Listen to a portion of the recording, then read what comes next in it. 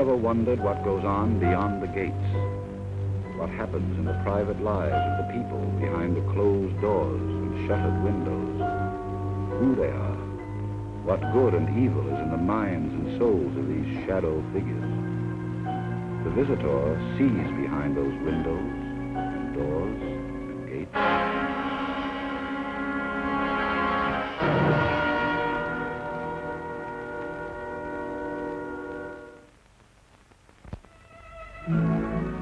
Let us follow the wandering steps of the visitor, which take him to people all over the world, in search of the secrets that make human beings behave in the curious way that is their custom. This time we follow him aboard a plane, his magic carpet of today, to meet at the end of the flight another man with an equally bad case of wanderlust.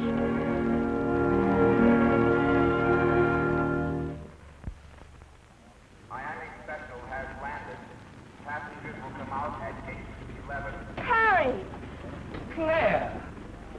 It's so good to see you, darling. Welcome home. Of course, I'm delighted to be doing this, but where's Alec? Hadn't you heard? Obviously not. Alec lost his shirt in the market, completely broke. Oh, so that means that you and Alec... Also completely broke. So you're waiting at the gate for me? Well, naturally. Of course, you wouldn't have heard that I'd made a killing at Hialeah. I heard that the tax department sent men to the tote windows to help you carry it home. So you've come to the airport to help carry me home? Harry, darling, you know perfectly well that if you and Alec were both rich, I'd choose you. Yeah, but what if we were both broke at the same time? Then I'd find somebody else. Oh, you're an absolute angel, Claire. Come on, I'll buy you a drink while they're going to bag. Can't wait till they see us walk into Casey's together. Let's play it absolutely straight, darling. Absolutely straight. Oh, I just remembered I've got to make a phone call. Oh? Yeah, yes, you're right.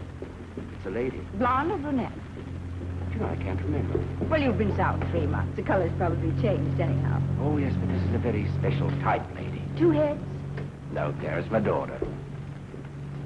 I didn't know you had a daughter. Well, why should you know the sort of life I lead? Dashing around the world, chasing the horses from one park to another, running faster than the horses most of the time. Name a better life. Do you know, I can. Unless it's doing the same thing with you by my side. It's going to be just like the old days, isn't it, darling? Yes, so long as my luck holds out. That's right, darling. Look, darling, will you take care of the baggage and meet me at Casey's in about an hour? Yes, master. Splendid, darling. See you.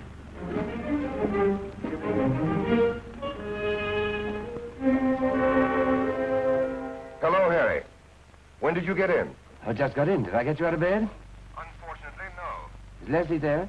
That's why I'm up, Harry, waiting for your daughter to come in.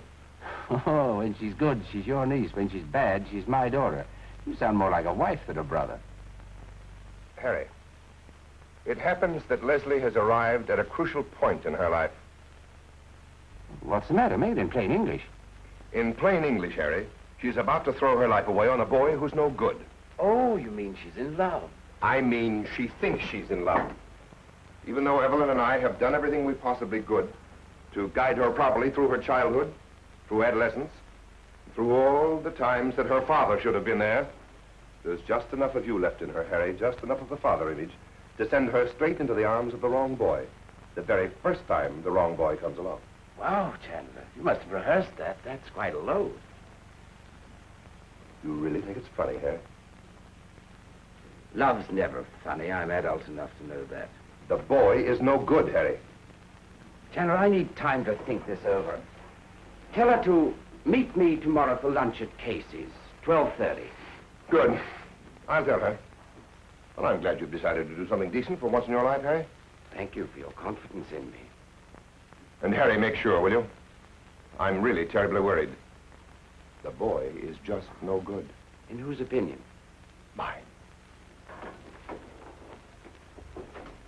Knowing what my opinion is of your opinion, I shall probably like that young man very much indeed. So good night to you, Chandler, and give my best love to Evelyn.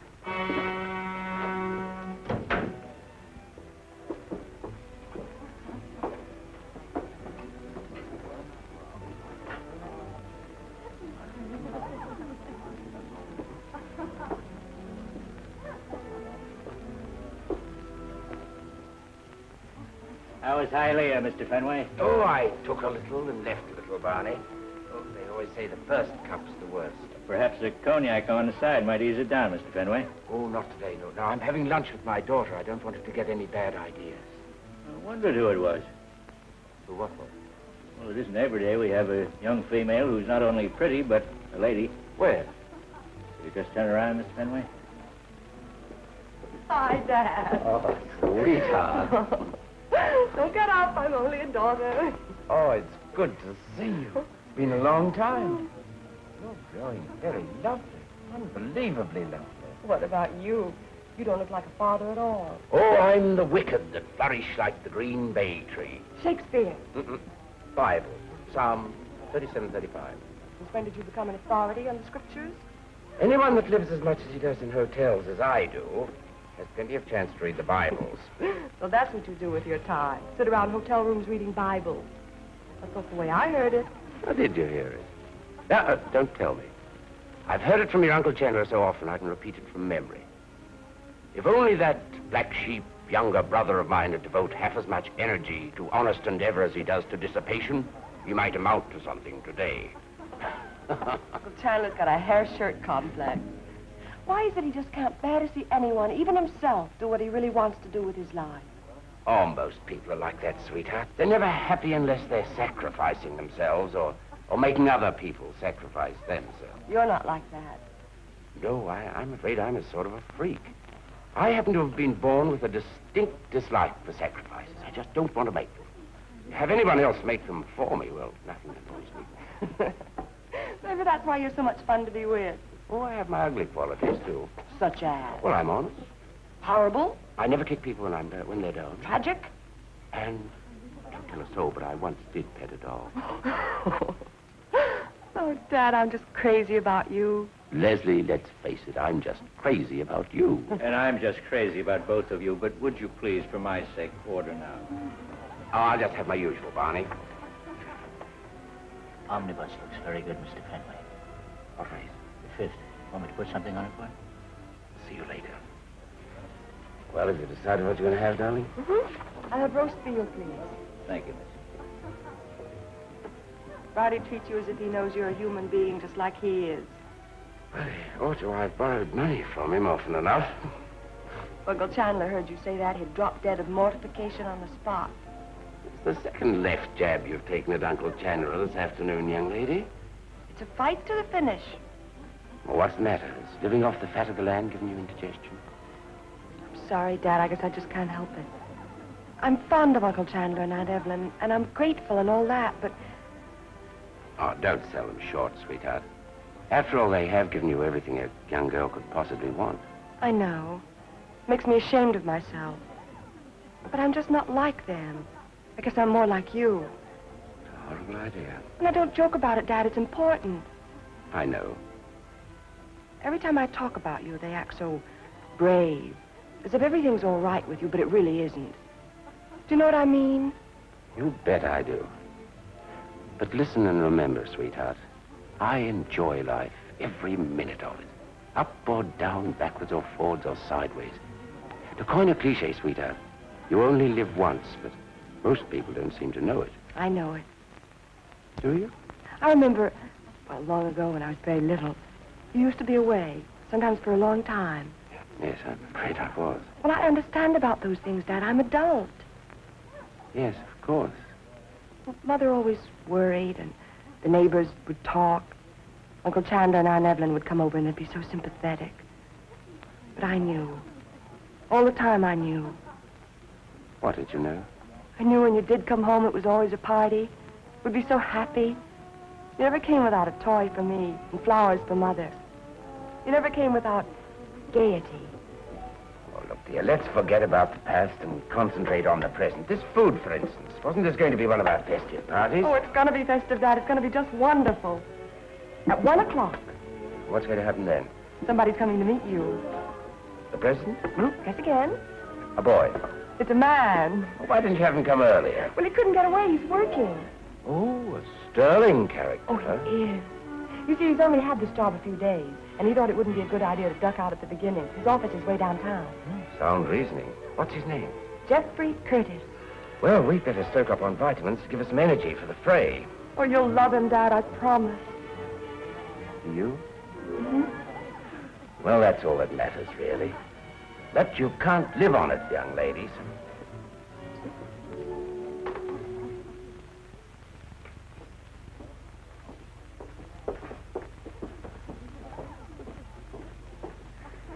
Dad, this is Jeff. Mr. Fenway. How do you do, Jeff?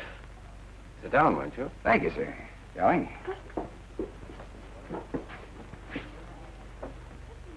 So, you're the young man that's been bothering my daughter with your attention. Dad! I intend, sir, to keep bothering her as long as she'll let me. Barney. An orange juice for the young lady and a pony of cognac for Mr. Curtis and myself. I knew it. I knew you'd like each other. Silence, young woman.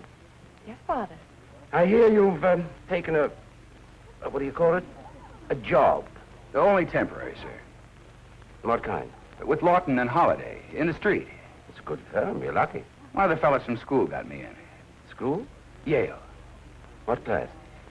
Oh, it would have been 48, only... Well, along about my sophomore year, old Eli decided he could struggle on without me. There was a sort of row over a couple of crap games. It ran into rather big money, and I... Say, Leslie, I hope you were right. Oh, be at ease, son. Back in 1925 or thereabouts, I seem to recall a certain college that found they could get along without me. There was a bit of a difference, though. It wasn't dice, it was terror. Isn't he a wonderful father? What am I supposed to say? Orange juice for the young lady. Cognac for the gent. Confirmation. Omnibus is a shoo-in. Oh, it sure feels fine being with people like you after the stuffy characters I run up against for Lawton and Holiday. I thought you liked the job. I like it well enough. I've done a lot of things I've liked. But somehow a morning always comes along when I wake up feeling I just can't go on doing the same thing over and over again in the same place. You know the feeling? Only too well. But tell us some of the other things you've been doing. Mostly with horses. You see, Dad and I... Well, I haven't lived at home since I left college. But I had some money from Mother's estate, and I was getting by on that until I picked up Poinsettia in a claiming race. I thought I could build her into something really big. But she broke me first. But it was worth it, eh? Every minute of it. Up and down, backwards, forwards, and sideways. Seems to me I've heard that somewhere before. I'm through with all that now, though. I'm still after big money, but this time it's got to be safe and sure. Well, I wish you the best of luck, son. I've been looking for the same sort of proposition for 20 years. Let me in on it if you find it, will you? I'll find it, and I'm not waiting any 20 years either. Well, I'm afraid I've got to be pushing back to the street. Too soon? Well, I figure it's not good policy to start chiseling on your employer until the second week of employment. Thank you for the brandy, sir. It's been a real pleasure. Thank you, Jeff, and the best of luck to you. Thanks, sir. One break of luck and we'll be home on the Bill Bailey. Won't we, darling?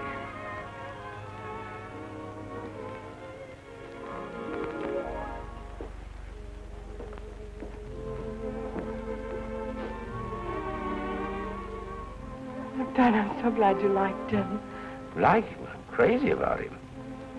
Oh, up, sweetheart, on your feet. Barney, put it on the tab. Where are we going? What's the hurry? We'll just about make it. Make what? The 5th race at Jamaica. It's a matter of life and death.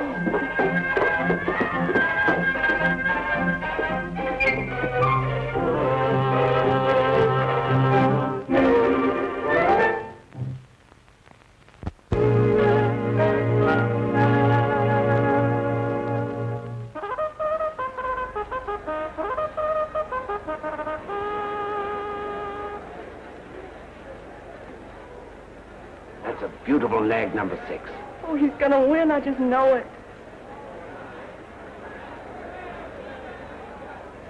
Dad, what'd you think of him? Omnibus, I just told you, beautiful. Oh, Dad, stop teasing. Oh, he's a mighty personable young man, that's it. I knew you'd hit it off.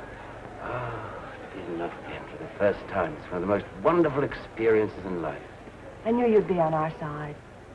I didn't know there was another side. I've already told them that money or not, I love Jeff and I'm going to marry him. Wish you could have seen Uncle Chandler's face. Thought he was going to bust a blood vessel. Marry him?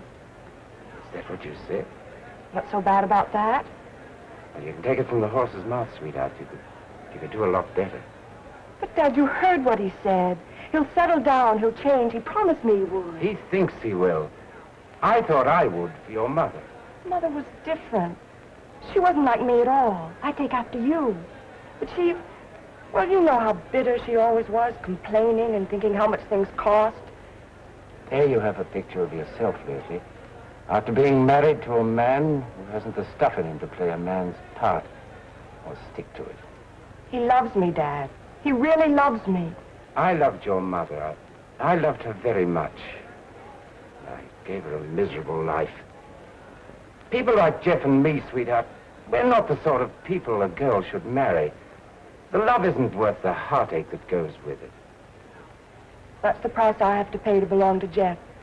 I'm ready to pay it. But what about college and that course in journalism? That would be 4 more years of great neck. 4 more years of that feeling that nobody belongs to me, that nobody needs me. I won't have it, Dad. Nobody can make me. Leslie, you're old enough to get married, but I think you're still pretty young and inexperienced. You want me to wait till I'm 25 and old and haggard? Your heart's pumping your blood so fast through your veins that your head doesn't know how to function. If you and Jeff would only wait a year or two... No, Dad, it's no use. Uncle Chandler's been plowing in the same field. But surely just a year or two. They're off.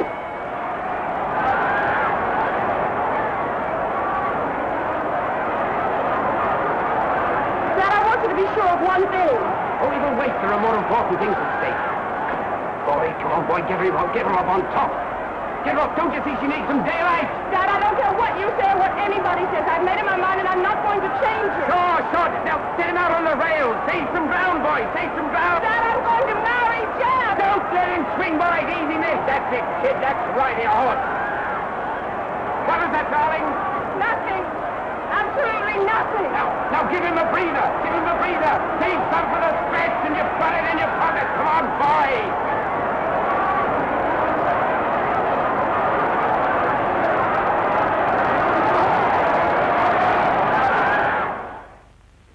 I'm afraid, Harry, this is one time I will not be able to help you. I've got to break this thing up. If it's the last thing I ever do in my life, the thing's no good, Jen. Why don't you take her away with you? She wouldn't go. What, make her? You can't force a girl like Leslie. She's got too much spirit. Well, if she won't listen to reason, what have you got left? I don't know, but there must be some way to make her see the light. Of course, you could always shoot the young so-and-so. Even that'd end up like Romeo and Juliet. There must be some way to handle it. No, I'm afraid you'll have to go to someone else for your answer, Harry. Say, that gives me an idea.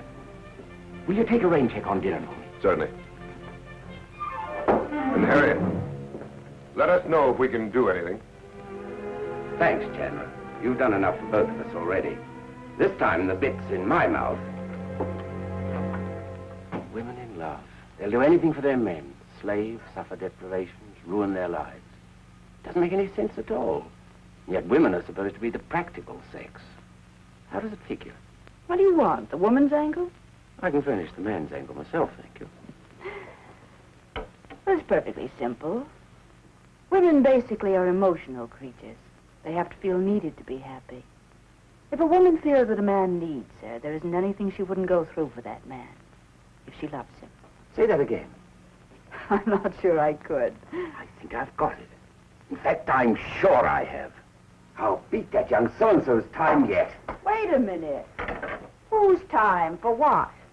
Claire, you're a wonderful woman. If you're trying to butter me up into doing this for you every night, you've got a wrong number. Well, maybe only a busy signal. Daddy, you've never needed anybody in your life. Don't start now. It's too late. I suppose it is too late. I've wasted my own life, and I've certainly never done anything to brighten yours. Here I am asking you to consider me in your plans. Well, I'm both selfish and stupid. But you haven't wasted your life. You've had more fun than anybody I've ever known. You've gone every place you wanted. Florida in the winter, Saratoga in the summer. Oh, it was just Jim Dandy, the few weeks of the year that my luck was riding high. The only weeks, incidentally, you ever saw me. Shall I tell you the real truth? What really went on without any of the romantic trimmings? You are serious. It's an ugly story of hot day coaches and bumpy cross-country buses and fly traps like Casey's and flea bags like the old Kinsey house. You've never seen the old Kinsey house, have you, Leslie? Yes, of course I have. It's down with the 3rd Avenue L. Ah, the old Kinsey house. What a place to be sick in. Lie there listening to the rattle of the L. Wonder if you could gather up enough strength to put on your clothes and go out and get something to eat. There's no room service in a stable like that, you know, sweetheart. Daddy, you're never sick. Well, that's what you think. I came pretty near to pushing off for good when I had pneumonia at Ascot last spring. Why didn't you let me know about it? Oh, just as you said, too late. In the days when I should have given you a home, I failed. Now that I'm getting old and tired and want a home myself, I have no right to clutter up your young life. Need a home? Couldn't you get a little apartment someplace? An apartment isn't a home, sweetheart. No place is a home unless you have someone to come home to. You mean... Daddy, you don't mean you want me. I need you, Leslie, very much. But you're in love with this young man. And I said before, I have no right to interfere. Well, maybe not for always, but... Well, we could wait a year or two to get married. And then... Well, then we'd see what happened. We'll get an apartment someplace in town near 116th Street. And I'll keep house. And I'll enroll in Columbia in the fall. And you can do anything you want to, as long as you're home for dinner on time every night. Well, I guess I better get started if we're going to begin to make sense, don't you? Started where? To look for an apartment. They're still not so easy to find, you know.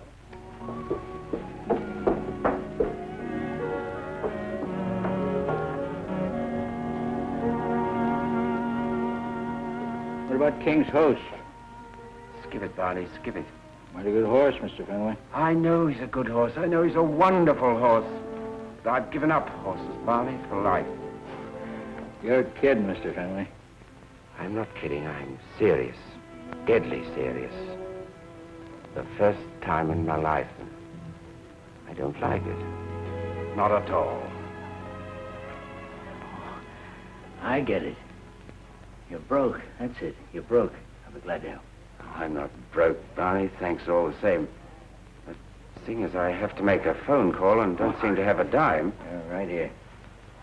I have to call a man, my esteemed brother, to be exact, about a job. Job? You're not sick, Mr. Fenway. Sick? I'm not sick. I've never been sick a day in my life, and I don't intend to be. Oh, I almost forgot. Claire, Miss LeMay gave me this to give to you before she left for the track. Tell Claire I've gone out of town. Tell her anything, so long as she understands I'm never coming back.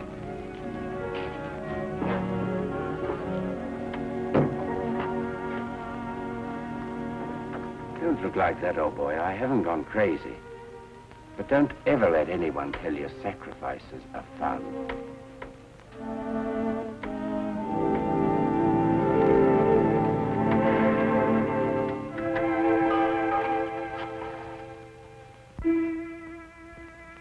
Unlike the visitor, whose curiosity is insatiable, our wandering friend in this story finally settled down. Of course, this meant that he sacrificed the possession that he valued most, his independence. And it was really a very great one, for he made it seem like no sacrifice at all.